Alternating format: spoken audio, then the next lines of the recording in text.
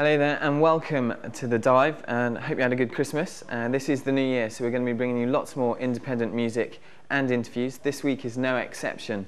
Now, back in the early 90s, the Sneaker Pimps established themselves as a bit of a household name after losing their female frontwoman, which may be no bad thing, and gaining something of a new attitude. The Sneaker Pimps are back with their new album Bloodsport. We went up to the ICA in London to do a bit of an underground warts and all coverage of their first UK gig. They gave us a bit of an interview and performed some live tracks. This is the first part of that ordeal. Maybe then you wouldn't get so sick of me. Or maybe then you wouldn't get so sick of me. Maybe then you wouldn't get so sick of me. We're joined now, just before they go on stage at the ICA, by David and Liam. Hello guys.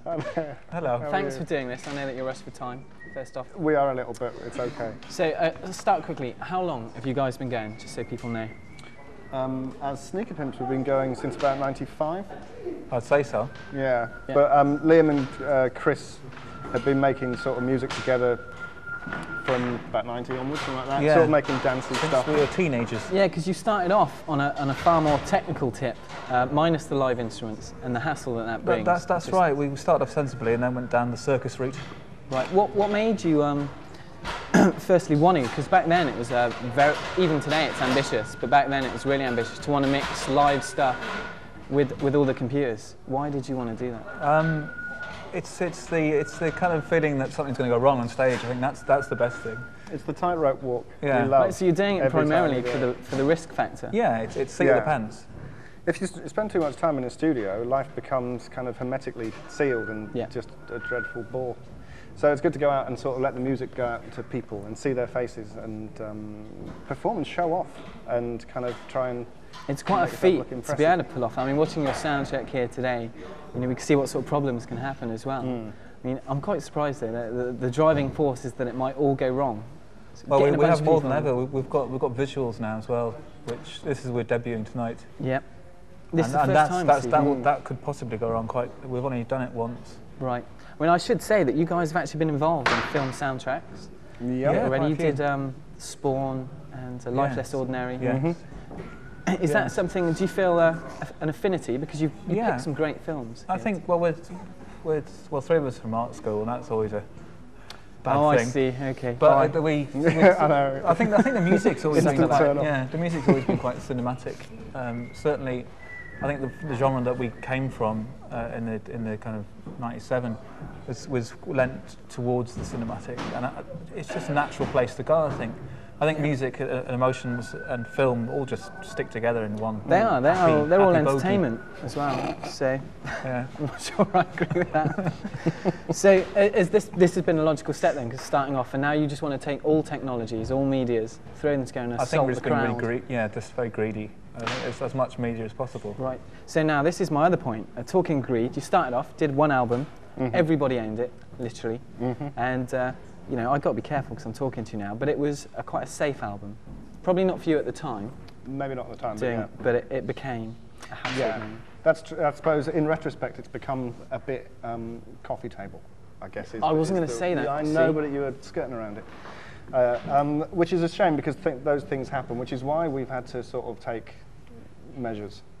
Right, drastic, decisive. It's exactly why we've had to take measures, because as soon as something becomes sort of musically a bit spent or a bit ubiquitous, and it just becomes sort of meaningless, and we were sort of becoming at the time was for us a really, really, really strong and original sounding and I mean even dare I say sort of avant-garde sounding at the time. Yeah.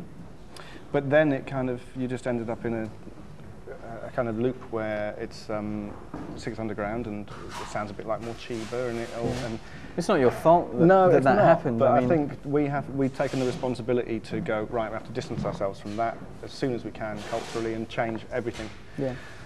Which is a bit of an extreme move. Well, yeah, I mean, I think you're quite brave because you're battling against your past success in a way, and like, I mean, it's only a coffee table or a cliche because it's good, because you know anything that many people buy. Yeah, the face is always on the coffee table. Is that a nice thought? The underside of coffee cups heading away all the time.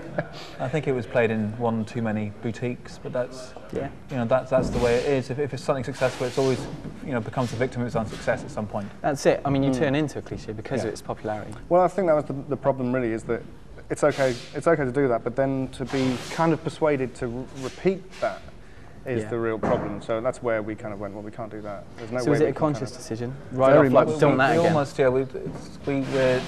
we're habitual kind of changes. We want to, as soon as we've completed something, we'll then go on. However successful it was, we'll go on to change it, and that's in our nature.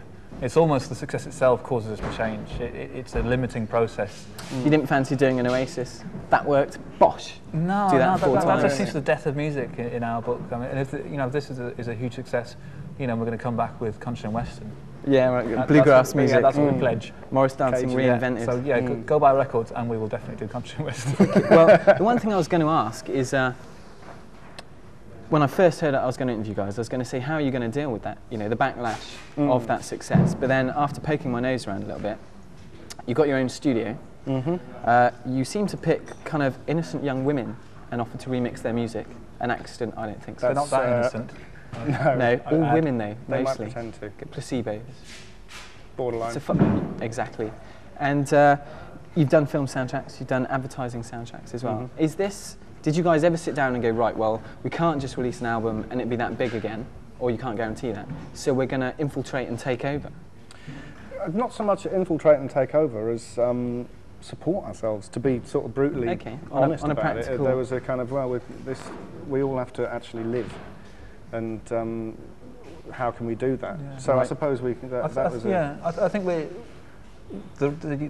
a lot of music people think we're going to be huge, and all they want to do is professionally be inside that idea of being in a band. But for us, a band is one part of what we do. We're people who have creative. It's kind of small part when you take, you've got your own record label as well. It is. It's kind of, it always takes priority when an album's coming out. But other times, there's 4 people in the band, and someone might be writing a book or making a film, or it's quite a creative collective. So it wasn't a conscious decision. This was because I wondered whether it was maybe we can't achieve that level of success with an album alone. So we're going to. I think it's more that we didn't want it. We've never wanted that level of fame. I think the most interesting work is always done by outsiders, and we always maintain the outside, I think, in our work. Very much, yeah. Right. Even though we don't aim to be small, I think we aim to be as big as it can be. But at the same time, I think we have a perspective of, from an underground that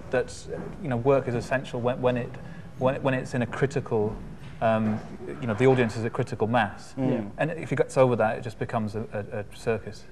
I think the way we see it is by doing that stuff, we can allow Sneaker Pimps to be exactly what we want it to be. Yeah, you must rather be than Sneaker Pimps becoming this kind of thing where we go, oh, quick, let's knock out another 6 Underground. That will make us a bit of money. It's like if I just spit on you then? No. Okay. I would have brought that on air or not, just for me. Or saved it and framed it. Right. But it's that kind of thing, and it is a bit mucky to sort of look at the things that we do specifically to survive in a way. But that's the thing we do in order to make Sneaker Pimps the kind of purer side of it for us artistically.